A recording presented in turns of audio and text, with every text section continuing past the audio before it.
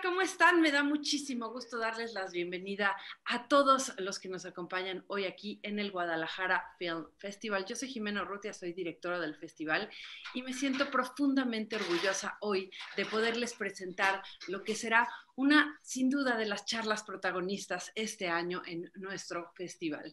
No solamente es un placer tener a los ponentes que hoy nos acompañan y que dentro de un momento presentaré, pero también es un placer poder escuchar su visión con respecto al tema que hoy nos ocupa. Aspiration through Animation es el título que dimos a esta masterclass. Y para hablar de ello, no hay nadie más experto que la gente que rodea a Disney. Y es que ellos precisamente están aquí de la mano con nosotros hablando de esta que es una sin duda de los géneros más interesantes para todos aquellos que tienen una edad pequeñita, pero también para todos nosotros que disfrutamos de estas películas. Así que me da muchísimo gusto presentar el día de hoy a Carlos López Estrada, que es el director de la nueva y muy esperada película de Disney, Raya and the Last Dragon. Está con nosotros también Osnat Shurer, que es su productora y que es productora además de muchas películas de las que estoy segura que muchos de ustedes son fans. Además, y nada menos así, Ann Crommett está aquí para moderar y platicar con ellos acerca de esta, que es uno de los géneros más afamados en la taquilla, pero también uno de los géneros que ha puesto en perspectiva las historias que se cuentan para pequeños, pero que funcionan para grandes. ¿Cómo funciona todo este mundo que depende tanto de la tecnología? Hoy vamos a saber mucho al respecto y aquí doy de verdad la bienvenida a cada uno de ellos y el agradecimiento profundo del festival por estar aquí con nosotros. Muchas gracias y bienvenidos. Well, on behalf of the festival, we'd like to welcome you. Thank you for joining us on this edition of the 10th edition of FIG in LA, now the Guadalajara Film Festival. The festival's new mission is to share the best of Latin American cinema and open doors to Latinx creators with the intention of cultivating a borderless industry. Today, you will listen to a wonderful group speaking about aspiration through animation. And as we look at building the pipeline within the Latinx community, I think that this is a great chat to discuss how you can have a story with a stronger impact while going through animation. So we'll go ahead and let our moderator, Ann Crommett, VP of Multicultural Audience Engagement, take over. Great, thank you so much, Vanessa and Jimena, for having us here. And for that wonderful introduction. Hablo español también, so es fantástico hablar español e inglés en un momento. So I just say thank you to you all for organizing such a marvelous festival with an incredible mission that I think all three of us feel so strongly about. So thank you all very much, mil gracias. And everybody who's watching, we are so excited to join you today to have this conversation. We are going to treat it as a conversation. We all three know each other very well. So hopefully this is a little bit of a peek into a shared living room, as they might say, una sala. And you're getting to experience us joking back and forth, but hopefully sharing some insights, learning from each other and talking about the journeys of these two magnificent people that I get to work with every day. And truly, truly, I mean this, it is an incredible blessing on both counts. So thank you both every day for the partnership. Thank you. Oh, absolutely. I'm gonna actually read their bios because they are so impressive that you deserve to hear all the detail. And I also like to embarrass them a little bit. So why not, okay? So we're gonna start with Osnat Shurer. She is the producer of the upcoming film Raya and the Last Dragon from Walt Disney Animation Studios. As you heard Jimena mention previously, she produced the 2016 Academy Award nominated Moana. Huge fan. Shurer joined Walt Disney Animation Studios in 2012 as Vice President of Development, working with filmmakers to move features and shorts through the creative process. As producer of Moana, Shurer helped manage the film through story, script, music, and casting, and led the film's partnership with publicity, marketing, and consumer products. She also created the film's Oceanic Story Trust, a team of Pacific Islander consultants from the islands with whom production collaborated closely through the making of Moana. And we're going to talk a little bit about that later because it's an incredible process and one that's continued on many of our films, including Raya. Previously, she served as executive producer on the shorts of the Shorts group at Pixar Animation Studios, responsible for Pixar's short films. While there, she produced or executive produced a host of hit shorts, including the Oscar-nominated Lifted, One Man Band, and Bounden. Her credits at Pixar also include video shorts like Jack Jack Attack and The Adventures of Mr. Incredible. At Pixar, Shurer was also responsible for helping to create several cutting-edge multimedia shows, including MoMA's impressive Pixar 20 Years of Animation, which opened in 2006 and went on to travel the world. The exhibit featured Artscape, a widescreen projection space that provided viewers a unique digital artistic experience, and Zoetrope, a dynamic 3D installation modeled on pre-cinema technology and used dimensional character sculptures to simulate continuous motion. Osnat, I did not know that. That is amazing. We're going so deep. I love this, Julianne. I haven't talked about Zoetrope since that night at the Museum of Modern Art in New York, that new gorgeous building, when we were testing the Zoetrope, right? And the guard came in and went, he was looking at the little green men going up and down, and he kept going under it, looking to where did they go? And we knew that it worked. I remember that. But you're taking me down memory lane. That's great. Oh, it's amazing. Like, what an incredible experience. And just to witness that in real time. So cool. We're all geeking with you, Osnat, right now. This is amazing. Your duties, I'm going deep. Your duties at Pixar also included training, production management, creating and supervising in-house documentary work for DVD bonus material content and other archival materials. You also oversaw the development of commercials, theme park attractions for The Incredibles. Everybody. You produced and directed Vowlette, an essay by Sarah Vowell. Am I pronouncing that correctly? You are, but you are going so deep. I know. And then The Making of the Incredible, Exploring the Reef with Cousteau, with Jean-Michel Cousteau for director Andrew Stanton in conjunction with the release of Finding Nemo. We're going really deep. That was so fun. That was a shoot in Hawaii. Yep. Amazing. So documentary, multimedia, animation. You were the consulting producer on the Golden Globe nominated feature Arthur Christmas. And then prior to joining Pixar, Osnat produced and directed film and television in various mediums, which we're going to talk a little bit about that today as well. Live action animation, live television, what we just talked about in interactive.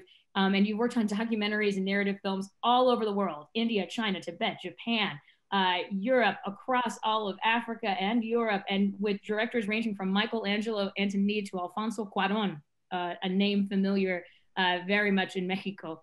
Shurer was born in Israel as the child of an airline executive. I did not know that. And you grew up in many parts of the world, and you are an NYU, New York University grad. So with that, I'm not going to be able to hear it, but a round of applause for Osnat Shurer. Amazing. Did you provide all of this information or I have no idea where she dug it all up, but this is. I am terrified to hear what you're about to say. Yeah, that's amazing. We went deep. Osnat, that's amazing. I did not even know half that. We're going to talk. This is going to go in a whole other, some other layers here for our filmmakers in the audience. Wow. And with that, Carlos, here we go. Carlos López Estrada. Look what I dug up. Here's what we dug up. Director Carlos López Estrada is director with Don Hall of the upcoming Walt Disney Animation Studios fantasy action film Raya and the Last Dragon, which we're going to talk about today, which is set to release March 12th, 2021. Having joined Walt Disney Animation Studios in late spring 2019, you're a member of the Studio Story Trust. In addition to Raya and the Last Dragon, Carlos also has another film in development. López Estrada's debut film Blind Spotting, huge fan, premiered opening night at Sundance 2018 and was subsequently sold to Lionsgate for a theatrical release. The film was produced by Snood Entertainment and stars Daveed Diggs. López Estrada was selected for Variety's 10 Directors to Watch for the 2018 list.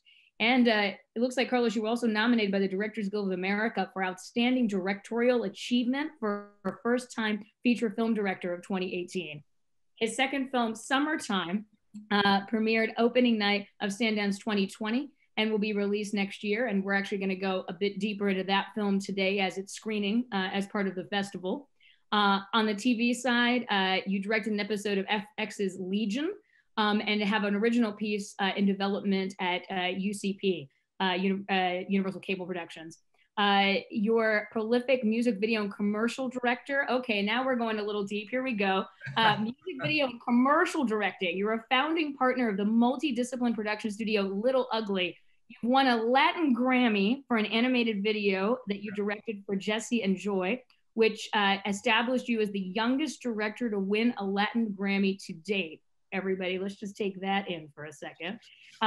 You've worked with musicians such as Billie Eilish, Father John Misty, Thundercat, Flying Lotus, Carly Rae Jepsen, Capital Cities, Clipping and Passion Pit.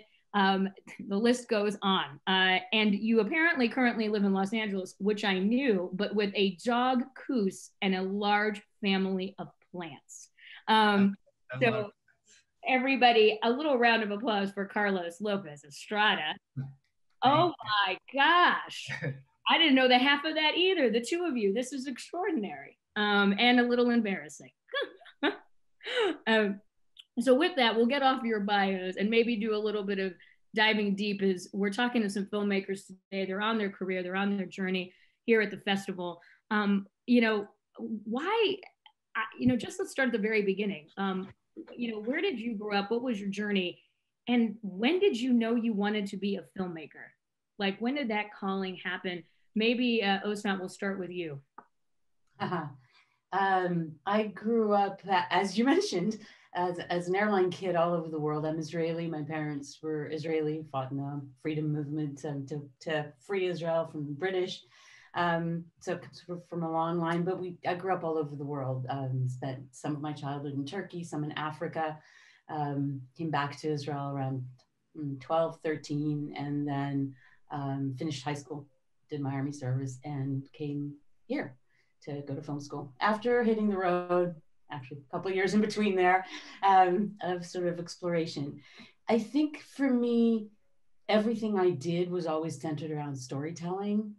There are moments that stand out for me. My father was an incredibly avid photographer and filmmaker. He had a Super 8 camera, and we used to film together, and then we'd come back, and we were in Africa. So we were coming back from the Victoria Falls. We were coming back from something stunning, and we'd be recording sound with the bathtub water running so that we'd have the sound of and we'd made little titles, you know, with those little white letters on a black background. So I was doing that, and I was in the dark room. I was like 8, 9, and that was very close to my heart. Then I got into theater and acting, and then later that led to wanting to be behind the camera. But I think every aspect, did that. I did some radio. That's how old I am. Every aspect of what I did, and then getting into documentary filmmaking, had to do with, and maybe it's because I moved around so much as a child. I moved from culture to culture, and I remember at a young age becoming aware that culture is a lens. There are others. I know I get on an airplane and I go somewhere else, and there's a different lens.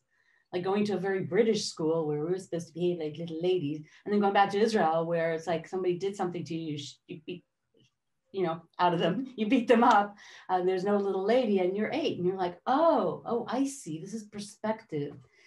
Sent me on this road of storytelling and culture, and where the two meet and what they mean to each other, how we create culture through story, and how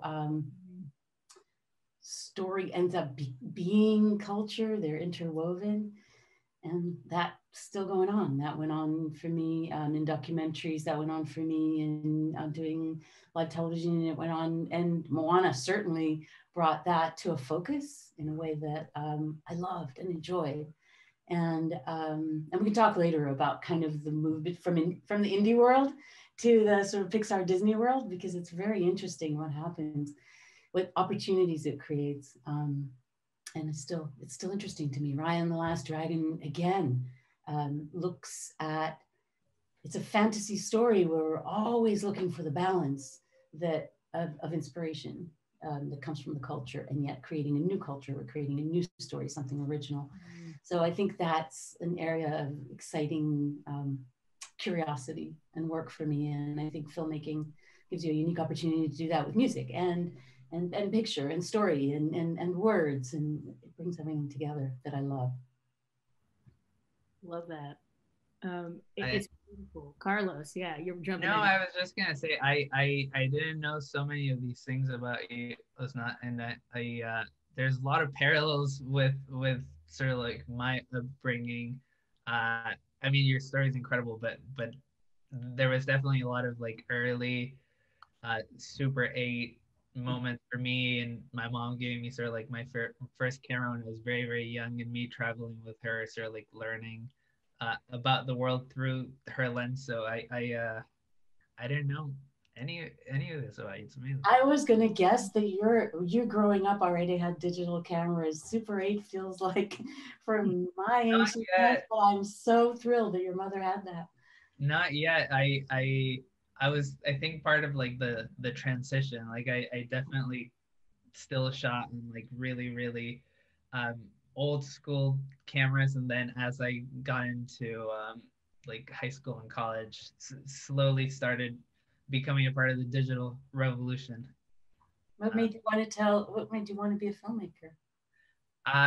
I was born in Mexico City, and I was raised in this family that was like very dedicated to the arts, communication and the arts. My grandma was a theater actor.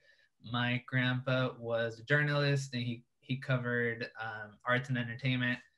That's how they met. And both my parents met in a television studio, in a big television studio in Mexico City.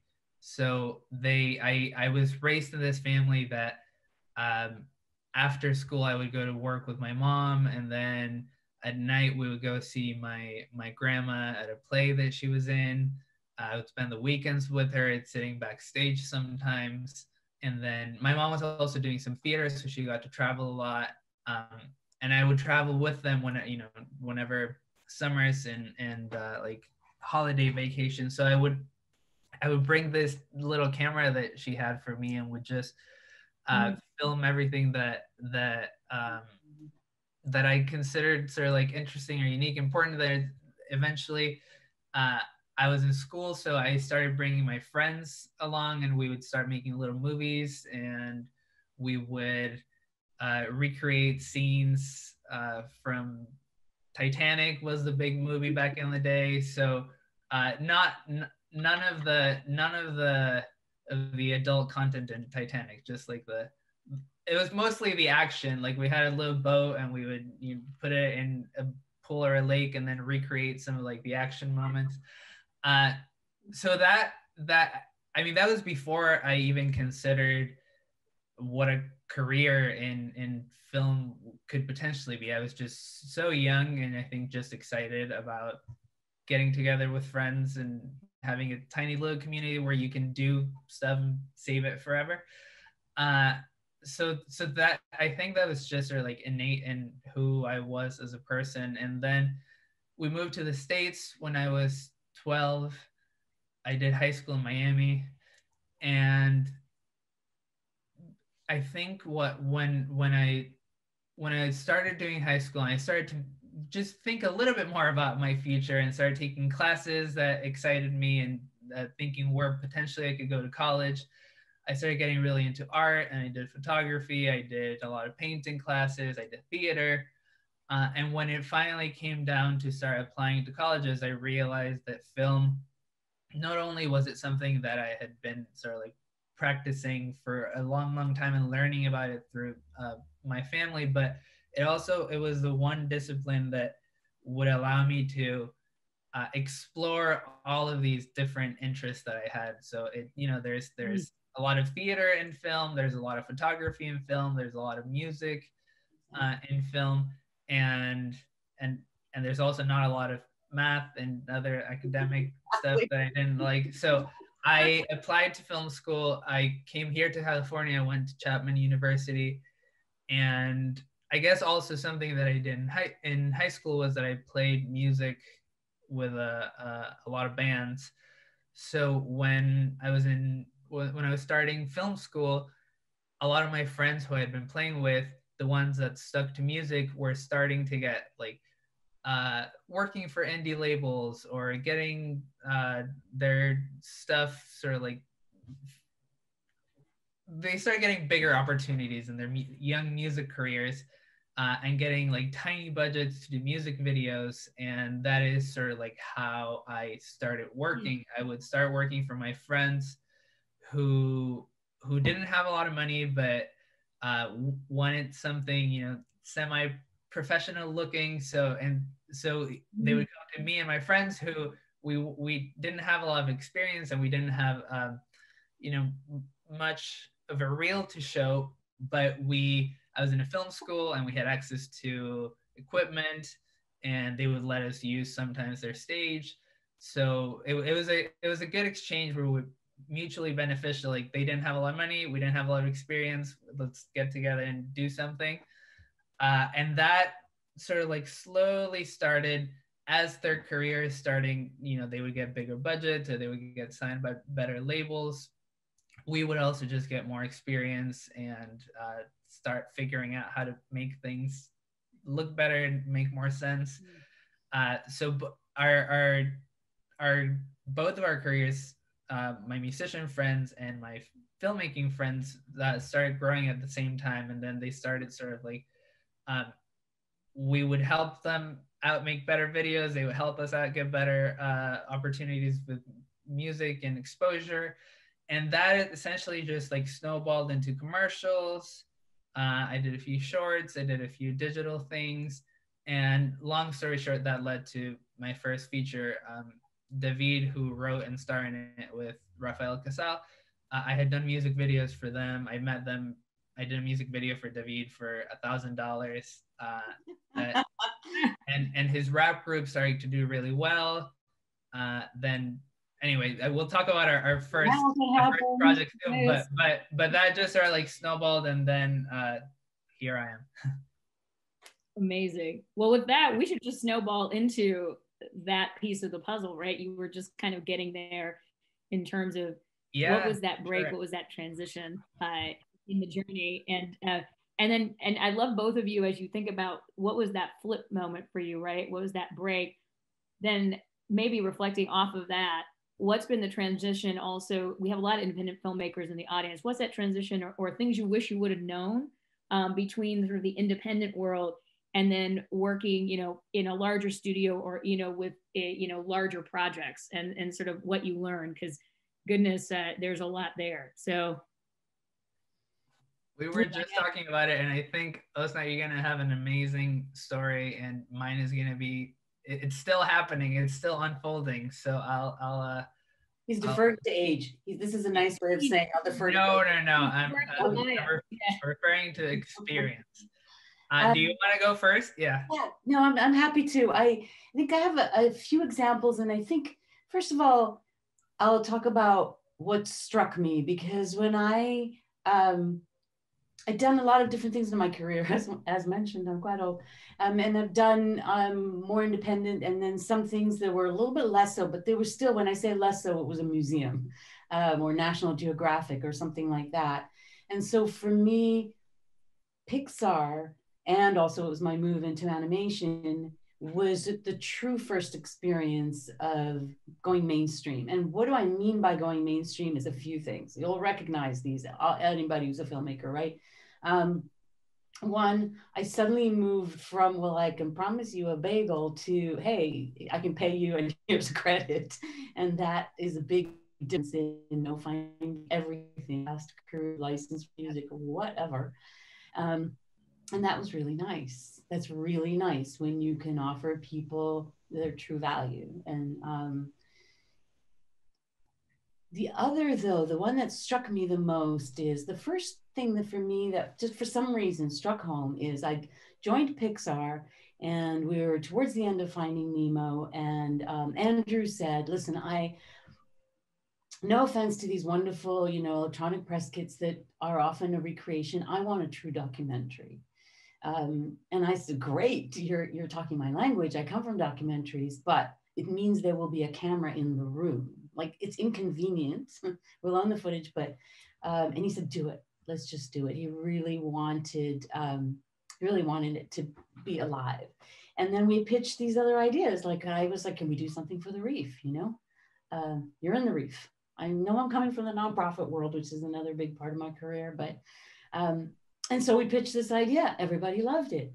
It was to work with Jean-Michel Cousteau, and he's trying to make a documentary, and he was so game. He's trying to make a documentary, and Dory and our characters are like, what do you mean the Spanish? You mean Bob over there? Like they're disrupting the doc for the DVD, and we ended up doing it. And I did a math that was the most conservative I could be of how many people saw it. 25 million DVDs of Finding Nemo sold into individual households. That's insane. And it's just like I went 20 years of documentaries, this little piece with like, I licensed underwater footage. We didn't even go shoot it or recreate it in animation, you know what I mean? But it meant so much. And it ended just with the website, you know, because the kids can go learn about the ocean and how you can, how just not putting junk in it is going to help revive the reef. So that was a big aha moment for me, you know. And then after that, like characters that you've thought about coming to life, the whole thing of Moana having a life of her own. I mean, so many stories of how that impacted. I also think that every story is worth telling. How many people see it is going to be the different opportunity that you have, but just the very expressing of some of our stories when we start out telling stories is enough of a goal in itself.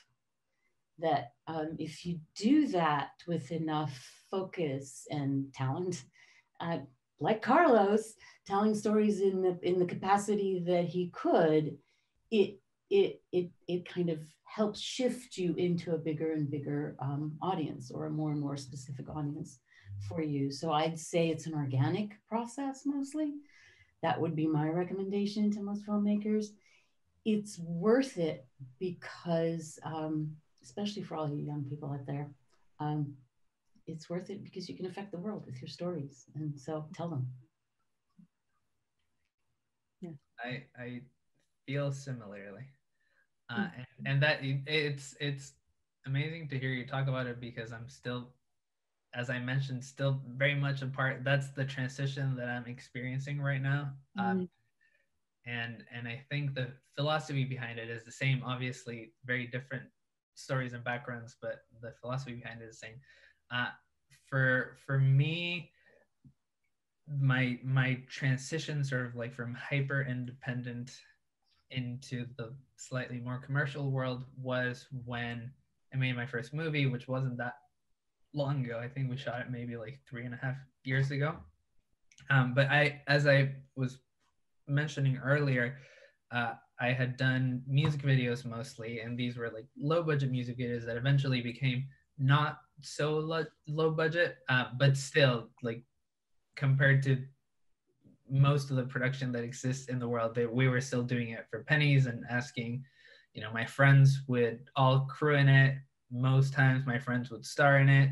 We would shoot it in our houses or in, you know, businesses that, you know, my dentist's office, or it was like that kind of independent. And then eventually, you know, we were able to start shooting with nicer cameras and shooting in smaller studios, but still it was very much like the music video industry, especially now. And when I was starting to do it, it really wasn't this glamorous thing where you were shooting in like private jets and like closed down games. So some people got to do it, friends and I didn't. We were shooting around LA with cameras running around. And I'm glad it was like that, because I think it very much shaped the way my creative brain works. But I did this video for David's group called Clipping. He has like a hip hop group. It's him and two more people. We did it for $1,000. We asked for every imaginable favor. But I did because I heard the music, and I remember hearing David's voice and David's words, and I just thought that this was a brilliant man and a brilliant set of minds behind this. And I was like, I don't know what's gonna happen with this, but it's worth my time, and I can tell that something tells me that David has a lot to say. And we did this video, then I became good friends with David and the guys from Clipping. We ended up doing maybe like 10 or 11 music videos together that I actually really like, and those guys are brilliant.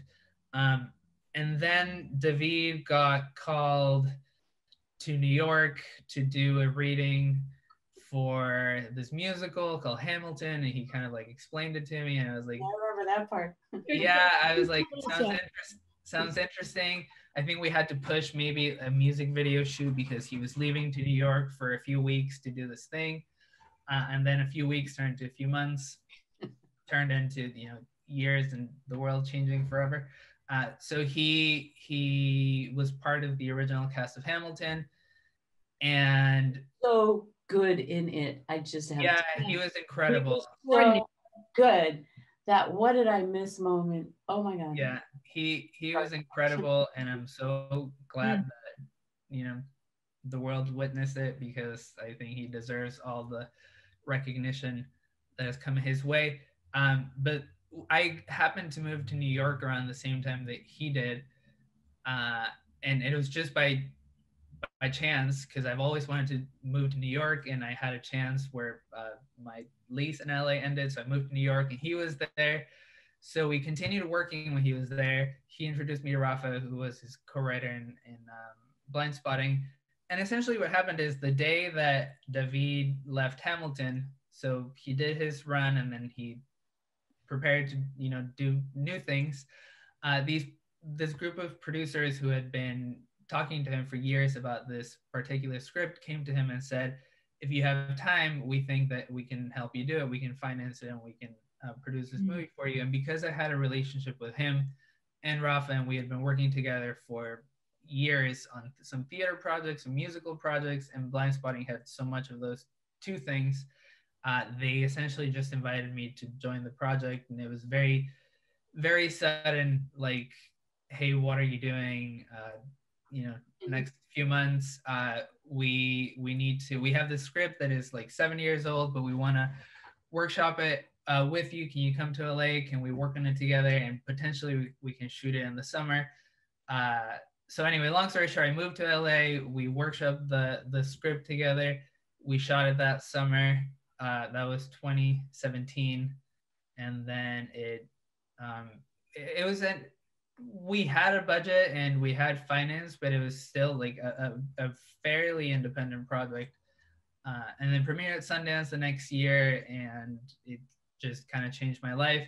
I mean, there's a direct connection to being here at Disney, because Jessica Julius, who is the head of development of Disney Animation, was at Sundance when it premiered. She saw it, and around that same time, Jennifer Lee, who is the chief creative officer at Disney Animation right now, had just started on her new position, and had said that one of the first things that she wanted to do was to bring in some outside voices to join the directing team at Disney Animation. So right at that time, it was just lucky timing, but right at that time, Jessica had seen my movie at Sundance. Jen had started looking for new voices in animation, and they invited me to come for a coffee. We had a nice chat. They figured out that I was a lifelong. We decided he was a keeper. Yeah, I showed up to my meeting with a Mickey Mouse backpack, not purposely, just because that was my backpack. And we just clicked. And anyway, long story short, I joined the studio like a year and a half, a little bit less than 2 years ago, and that was it. That's incredible, Carlos. And also the detail of the Mickey backpack to the meeting is really something. Yeah, no, they called me back later, and I had to come in to meet all the directors. And I mean, it was my backpack. So I showed up with my backpack, and I had to go into the meeting and just say, like, I want you all to know that I did not buy this for the meeting, and I'm not trying to, you know. It is so Carlos to both come with the backpack and then disclaim it. Yeah. Yes. Exactly. I just did, you know, anyway, it worked. Yeah, it worked, so we got to keep them. Yeah, no, and the rest is history, as they say, in a way, which we're going to get into a little bit of that present history. In a small promo for those of you who are in the audience who are independent filmmakers and you're thinking, how can I get seen at Disney? What are the opportunities to connect the dots? A little bit of what, in a way, of what Carlo's journey was, but from a slightly different modality. But in the short film space, we have Launchpad, which is a shorts incubator that my team works on in partnership with Osnat, Carlos, and many other creatives at the studios. Thanks for the snaps. And if you're interested and you want to learn more, it's launchpad.disney.com. Really straightforward, launchpad.disney.com. And we can make sure you all get that website link. But we will be opening up the next application period in 2021. So really want to hear from you all. And when I just want to say a word here about to talk about you for the next for a second, because like I'm a huge fan, and Julianne has been working in this space of inclusion and of making sure the voices are diverse in many mediums for a very, very long time, and very, very successfully. But the magical thing she does is she makes it fun.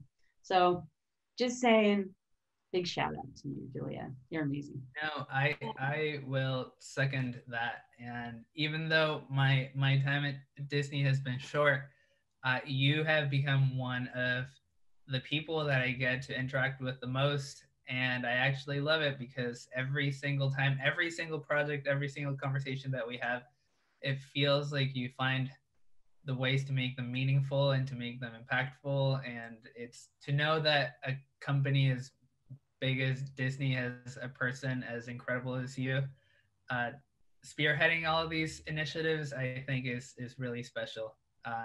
I know that Osnat has been directly involved with Launchpad in this first iteration, and I've met a lot of people who have been, but I can't wait to be more involved in the future, as involved as you let me. But I know that everyone who's been involved with the project is just so inspired by just all the voices that come out of it. Yeah, I don't know. Can we talk about it, or is it? Yeah, we can say. I mean, there's stuff. Yeah, check it out on the website. There is. It's an amazing program that keeps in mind finding, creating, nurturing, helping voices, storytellers with the Disney resources behind making people successful. Now that's cool. That is like just definition of cool. So yeah, and it's thank you both. Gosh, oh my, thank you. You're making me. Woo. And Carlos, we've now recorded you saying that you want to be involved in the next season of Launchpad. So this is great. I have it in. Look at this. It's in video. I was already scheming because you are working now with someone who I've worked with before in the music video days, and this person is helping you in your team. So I've already sent an email just being like, hey, please keep me in mind when you do this next thing. There we go. I believe you're in a presentation somewhere. Your photo has already appeared. Oh, really? Oh, see? Walk by too slowly. Okay, yeah. Well, it'll happen then. So it's amazing. I want to shout out to Osnat for all her mentorship work on the program in this first iteration. It's been really wonderful to see the voices. Really encourage all of you, throw your hat in the ring. As Osnat said, it's all about developing and nurturing storytellers who have something to say. And as you were saying, Osnat, every story is valid. And so it becomes about how are we helping to resource and showcase your story and your talents to the world, really. So really exciting. Again, 2021, be on the lookout for launchpad.disney.com. I always feel like an infomercial when I give the website. It's everybody, good. I have a commercial. But with that, and thank you both so much for your encouragement, your support, and your mentorship. I want to flip us a little bit into another part of the conversation. We talked a bit about blind spotting Carlos, but you do have another project coming up, and it's a part of this festival with Summertime. And you want to tell a little bit about it, and I think we have a clip to share. So I'd love you to talk a little bit about it and maybe set up the clip. It's kind of crazy that these two projects came together, because I was transitioning out of doing this project when I started working at Disney. So it was really sort of like the biggest contrast you could ever imagine in terms of like a true independent movie that we did with very, very little resources and a lot of heart, to a Disney movie that also has a lot of heart, but we did it with a lot of resources and a great, incredible team of, like 900 plus people. And that really did happen overnight. So it's crazy to be talking about these two things simultaneously. Summertime began as a collaboration between myself and my sort of like team that I had been doing a lot of music videos and commercials with, and a nonprofit here from LA. They're called Get Lit. They essentially work with young spoken word poets, and through high school and into college, provide all of these different programs that are meant to increase literacy and bring their curriculum of spoken word to their individual schools, and bring their instructors into the program so they can teach the curriculum as a part. They're essentially now partnered up with like many LA district schools, and essentially just started like this empire of like young spoken word poets. And they invited me to one of their showcases early last year, 2019. And it was essentially just like 2 hours of back-to-back spoken word poetry. These young artists that most of them were still in high school at that time, just got to share a little bit of their perspective of what it's like to be young living in the city of LA, and their very, very particular sort of like experience. And I remember just being so moved and so inspired by this very diverse group of people that was speaking like so beautifully about their experience, and that was using, whatever was unique and special and different about them to create it and turn it into art, and then wanting to share it with as many people as possible. So essentially I came back from that showcase, and I told the director of the organization, who I had a relationship with, I told her, look, I don't know how exactly I could be helpful, or I don't know exactly what kind of project we can do, but what I saw was very, very impactful, and it really did move me in a way that nothing else has. And if I could be helpful, I know that you do a lot of performances. I don't know if this is like a theater piece, or if we do like a show, or like, I'm not sure what exactly this could be, but I would love to try to brainstorm some ways for us to work together. And then I kept in the back of my mind, and I kept sort of thinking like, what could we potentially do? And then the idea of making it a very, very low budget independent film popped into my head. And I had seen a movie particularly called Slacker that was done in the 90s by Richard Linklater. It's essentially a day in the life of Houston and no, not Houston, Austin, sorry. Austin's youth. And it essentially just follows different conversations that happen between different people, and you get to follow like two people having a conversation, and then you get to stick with one of them as they go into the next interaction throughout the day, and then you're introduced to a new set of people, and then so on and so forth. So I pitched to them the idea of like, what if we did our version of Slacker in LA, and it essentially every poet got to write and perform their own piece which is essentially what I had seen at that showcase. And then we worked together as a group,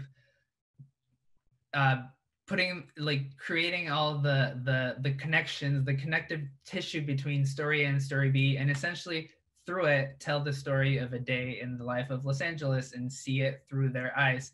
So that was a really long-winded way of saying this movie is essentially a collection of poetry and a collection of 25 different stories that all take place over one day in Los Angeles in 2019. So that being said, I think we're going to show a clip, and this is a poem that a poet by the name of Amaya and a poet by the name of Benet worked on it together, and they were just trying to share their perspective on what home means to them, the concept of home. Interesting circumstances. Tell me a little bit about that. Well, I have been hit by a Mack truck. Oh. Home is apartment 12, 21 stairs, 2 locked knobs, and 1 slammed door. A cul-de-sac off Central Avenue. 3 turns, 2 speed bumps, and 1 stop sign. Home is burgundy wine, chocolate couches, and peeling paint. My bed, hidden holiness under the sheets, resurrecting sleep, waking to the sound of the dryer and dishwasher. Fireworks, triggered car alarm sirens. Home is missed curfews and mahogany curtains. My father snoring lullabies. My mama, in every room of the house. How I'll miss the 4 a.m. tick of her footsteps.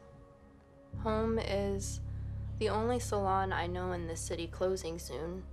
Slim fingers parting my curls, massaging heaven in my scalp, and braiding me armor every morning. Home is fridge magnets, fresh cut grass, cinnamon candles. My brother's cheap weeds smoked behind Lysol and lavender incense. Home is Crenshaw, Baldwin, Whole Food shoppers shopping property on Slauson, barbecue pop-ups, Mima's hot water cornbread. The elote man, the burger spot, and the same little torta truck.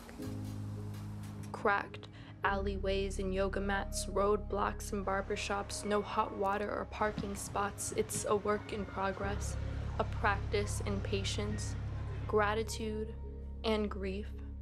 Home is my timeline on display in the hallway. I am 8. By the living room, I culminate. Diploma in a frame. Home is a dollhouse outgrown. Playground sand slipping through my fingers. Faded door frame height. Goodwill bags. Toy box. Spotted walls. First tooth. Old habits. Lost keys. Home is how the saying goes, you don't know what you've got till it's gone. And after years of collecting reasons to leave, the door is wide open, but I can't decide what shoes to wear when I walk out.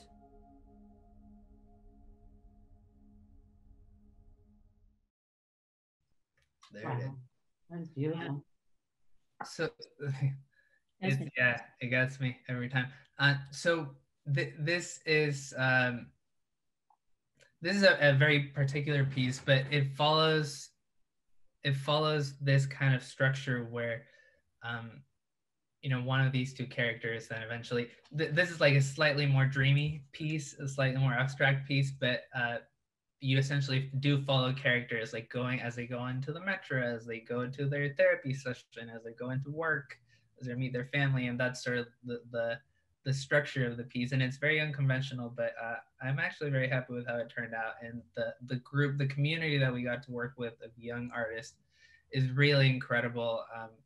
They've actually been coming into Disney Animation to talk a little bit with the project that I'm developing next, and just sharing a little bit of their poetry. And it's the way all these worlds intersect is pretty exciting.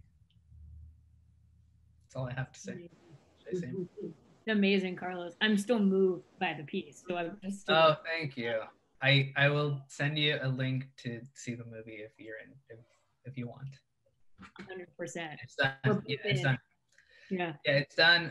We premiered it earlier this year. Then of course all the pandemic surprises happened, so we're gonna release it next year in the summer, and see how it goes. There you go. Summertime in the summer. It's beautiful mixture of so much of your own spirit in there, between the music and the image intersecting and words. It's really beautiful rhythmic work. I was just really taken by it. I'm also a huge spoken word fan, so I have a complete bias toward anything that... Oh, I didn't know. Yeah. And both you and Osnat a link when we're done with this. Yes, Osnat, we got a link out of the panel. I know, we're done here. Our work here is done. Exactly. And with that, we're going to turn it actually back to Osnat, because Carlos just shared a bit about Summertime, which is an upcoming project.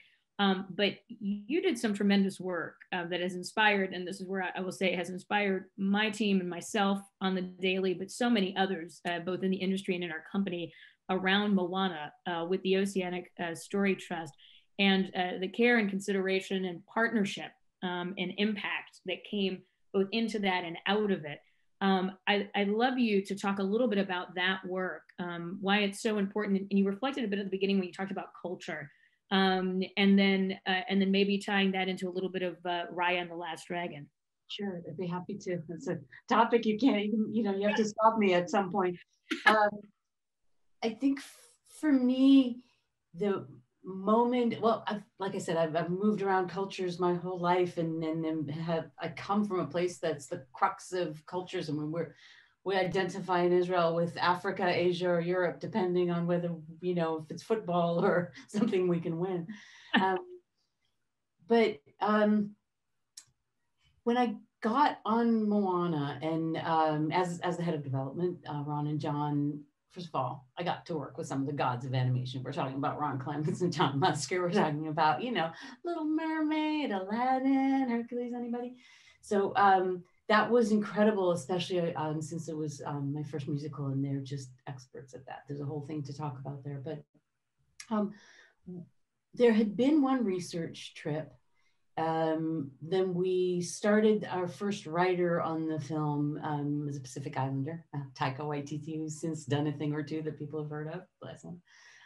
Thor, anybody? Jojo Rabbit. But he was, we had reached out to him because of a couple of his independent films that we loved so much, like Boy.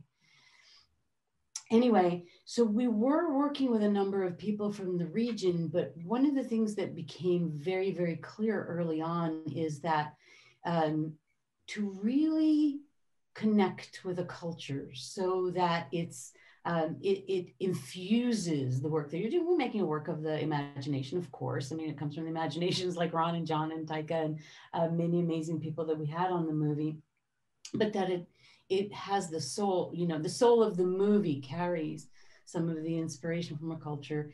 You need to continue working together. It's not a matter of just going somewhere, getting some research done and coming back, not just because you don't know everything as an expert, far from knowing everything, but also because it's an ongoing conversation. It's not something that you get and then you've got it.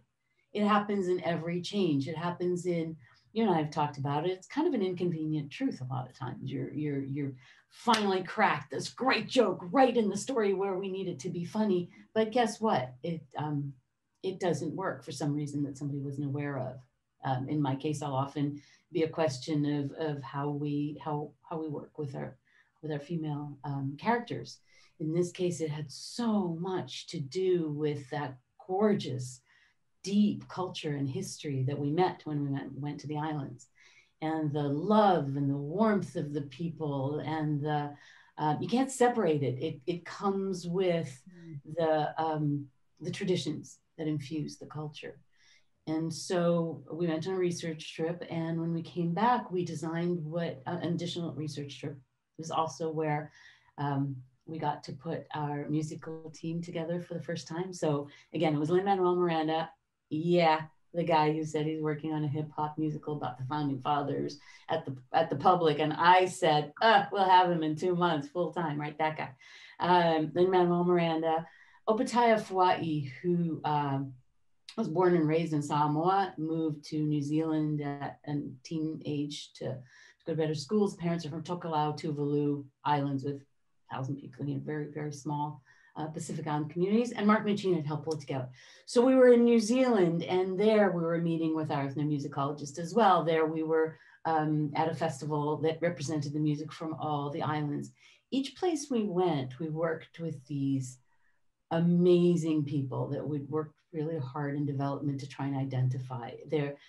There's a quality of both expertise and immersion in the culture, as well as an understanding of how that can translate into a Disney animated movie, which by definition is designed to appeal to 2 to 92 all over the world to find common language. So how do you work with finding the specificity that leads to a universal experience, that doesn't alienate, that actually includes? And so we created this trust. We called them the Oceanic Story Trust.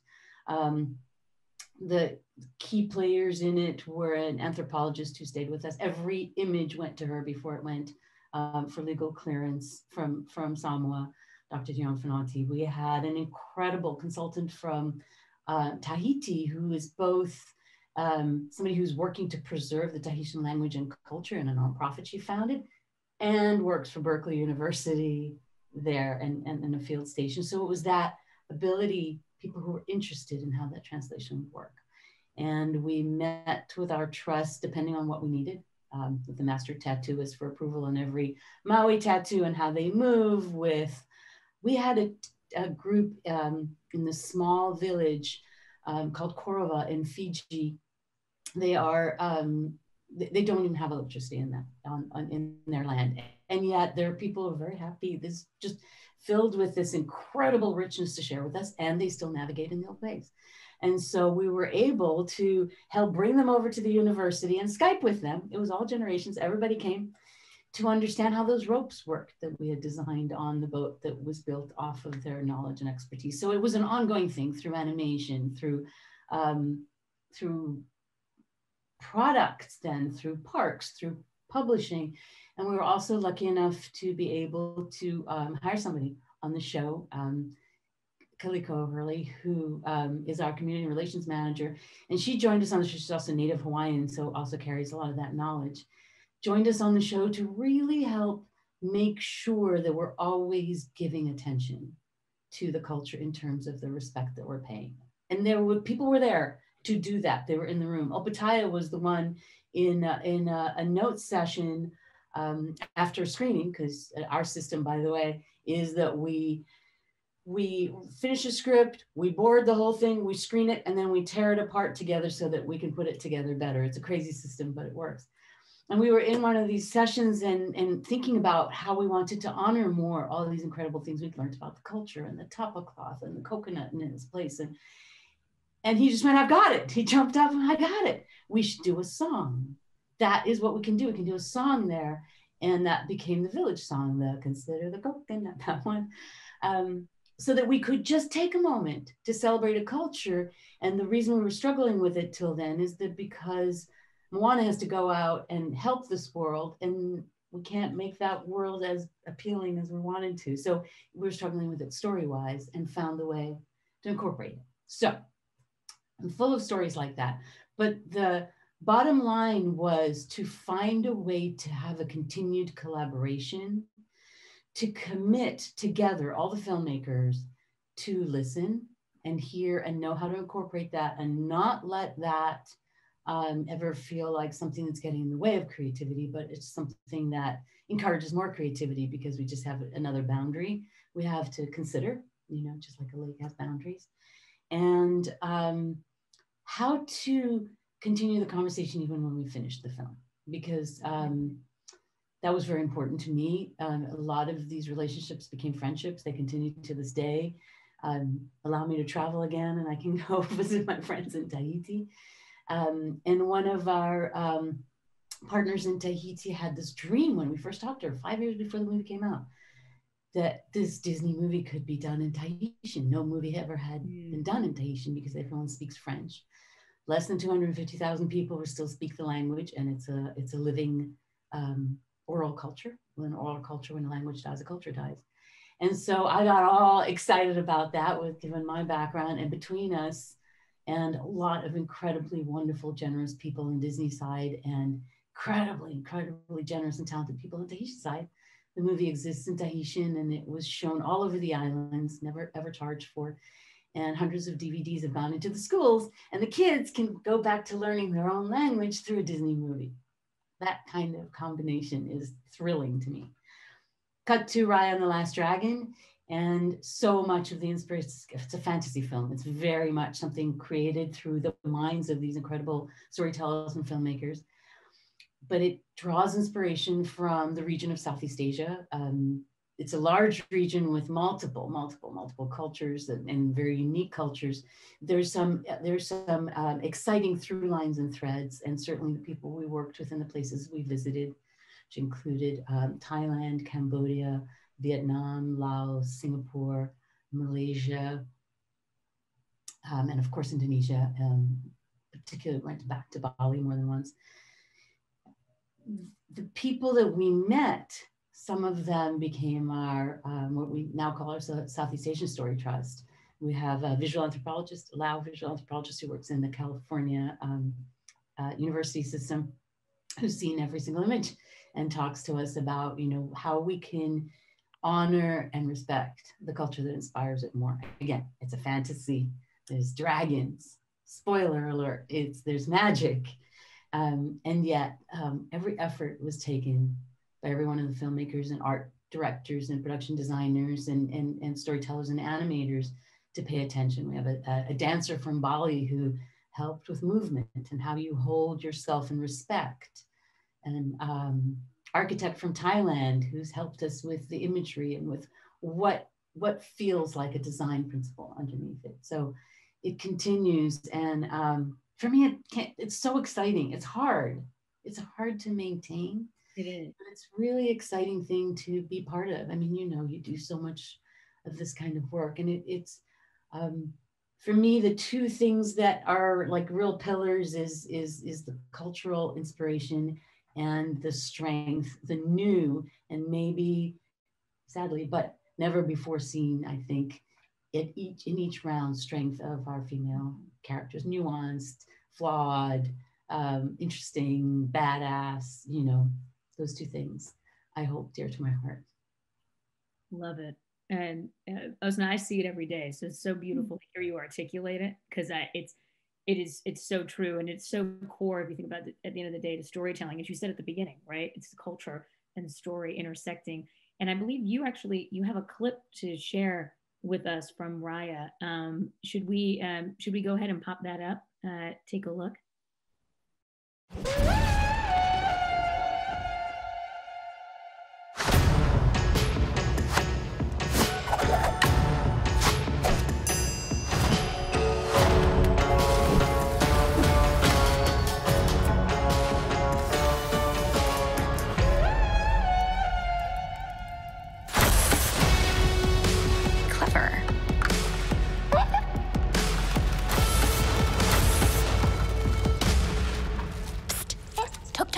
Focus. Give me some shell. I gotcha.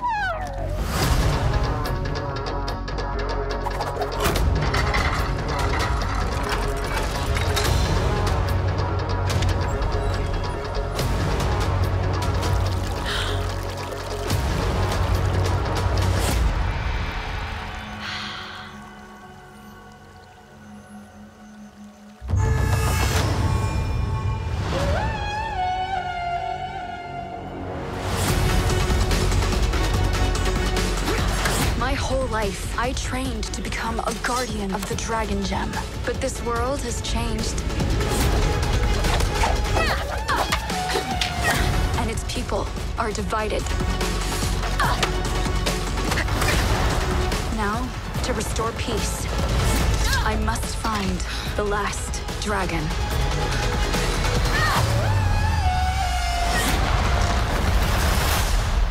My name is Raya.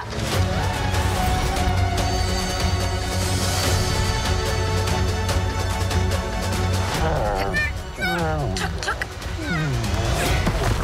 You're getting a little too big for this, bud.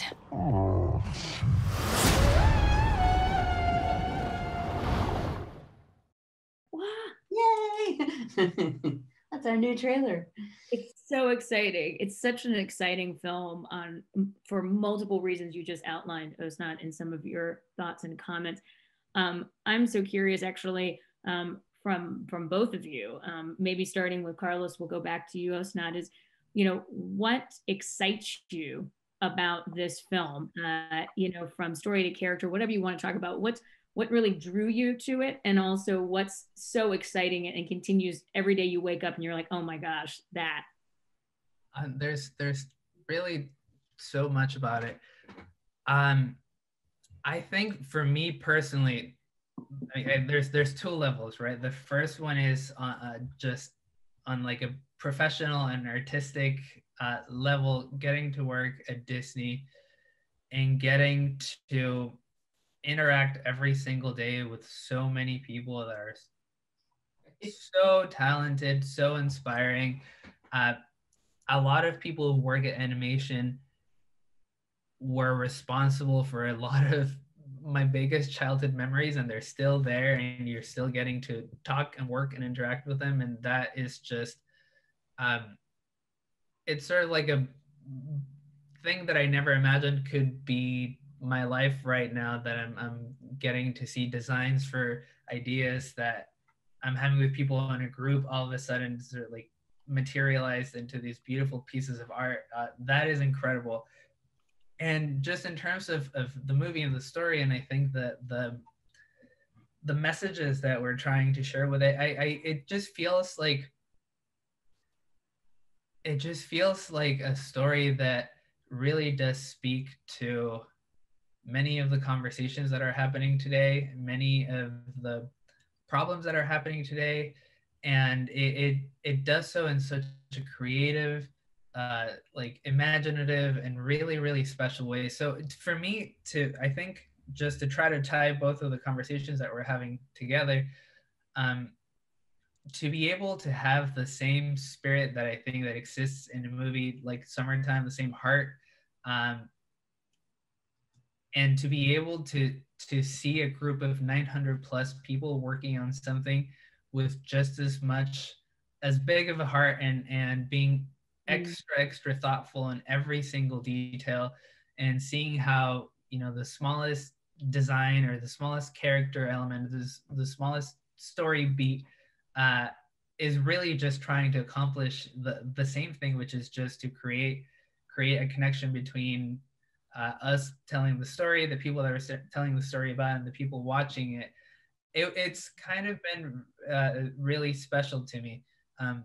And the story, the way I describe it is a story about the power of unity, the magic of unity, of people coming together and wanting to work together. And I could not think of a more relevant theme or more relevant idea to just what we're experiencing today, in so many different ways. But even we thought the movie was relevant a year ago, and then all of a sudden we had to work on this movie from our homes, and we had to somehow create this sense of community, this sense of like partnership, while each of us was so far away from each other. So the movie just, to me, became relevant in more than 100 ways, and now we're about to present this movie to the world that speaks about the power of unity in a time that I feel like could not be more significant and could not mean more. And it means a lot to us as a team. It means a lot to the studio, just as a community, and hopefully people who watch it in March 12th feel similarly. It's it's a story about people from very different backgrounds, from very different ideologies, coming together and finding the common ground and understanding how much they could accomplish if they see eye to eye and if they decide to work together. And it's just incredible that we can, I can see the same sense of purpose in a tiny independent movie that we did for no money with non-actors running around with a camera in LA, and then with this incredible production that, you know, is going to travel the world and hopefully be seen by millions and millions of people. So anyway, that is what excites me the most. It's not, I don't know if you, I'm sure you I do, and I can't wait until Carlos has that experience, that first experience, Carlos, when you walk by and a child is holding like a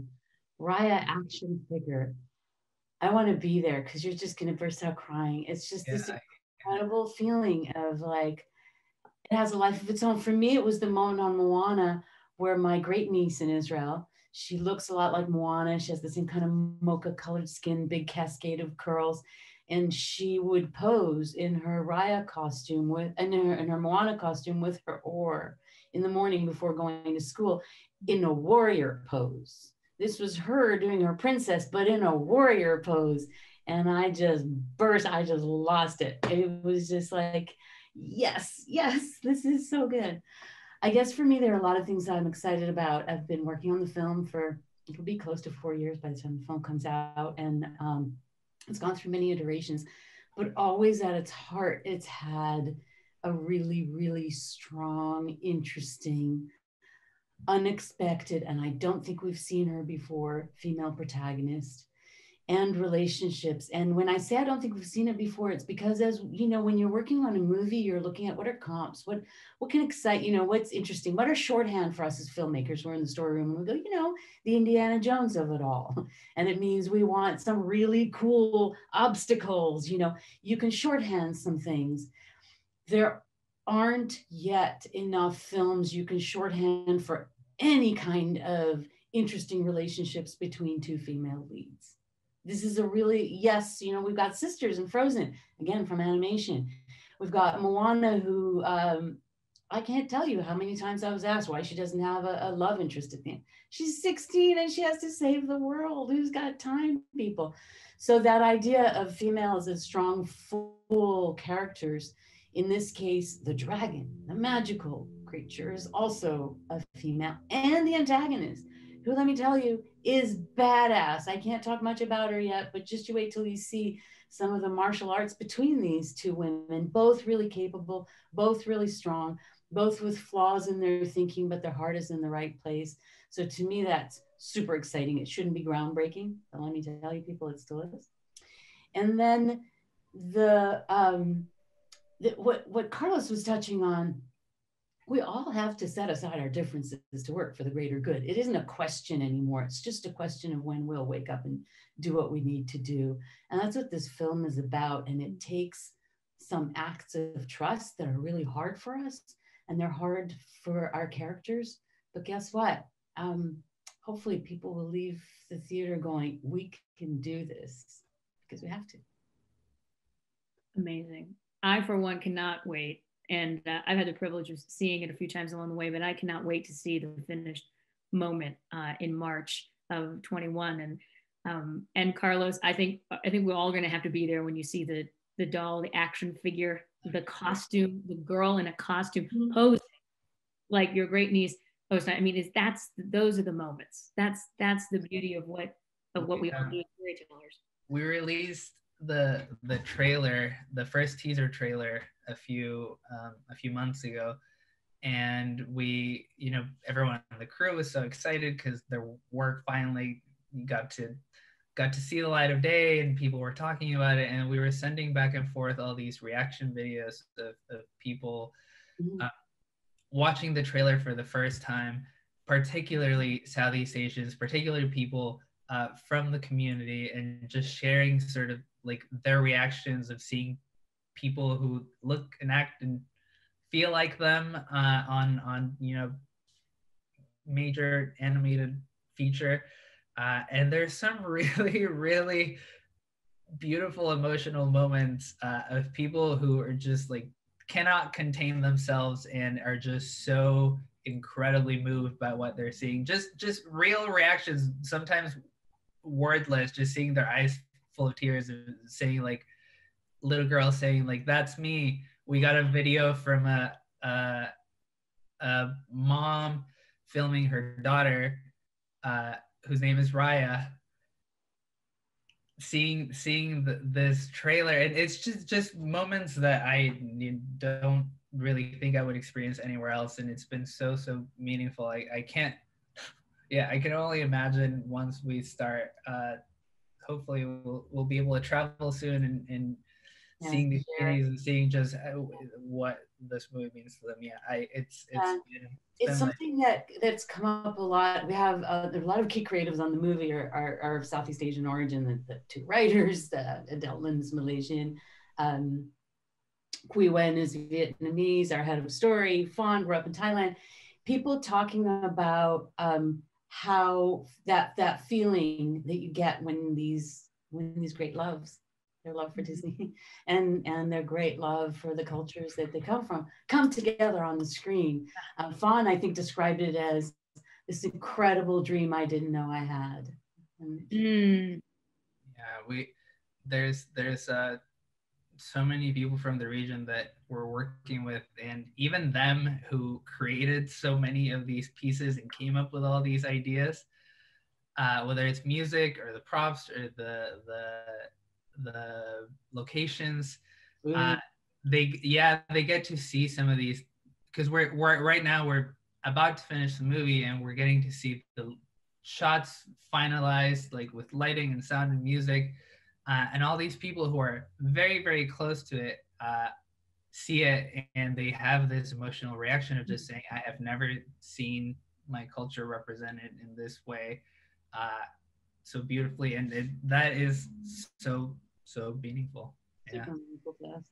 And I can't think of a better note to end on in terms of our conversation today with this amazing Guadalajara Film Festival. I want to just thank both of you, Osnat, Carlos, for your amazing thoughts, reflections, advice for the filmmakers who are with us, excitement and joy for the upcoming pictures, summertime screening, and Raya up ahead in March. And I just want to take a moment and just say thank you to both of you and to the organizers of the Guadalajara Film Festival, Jimena and Vanessa, who we had earlier, and just want to thank all of our audience here for joining us today. Thank you. Keep making. We want to hear your stories. And as Osnat, as you beautifully said at the beginning, every story has value. Every story should be told. So keep making your stories and keep talking with us. We're here for it. So thank you, thank you, thank you. Mil gracias, mil gracias. And thank you both so much. Thank you, Jillian. You're the best.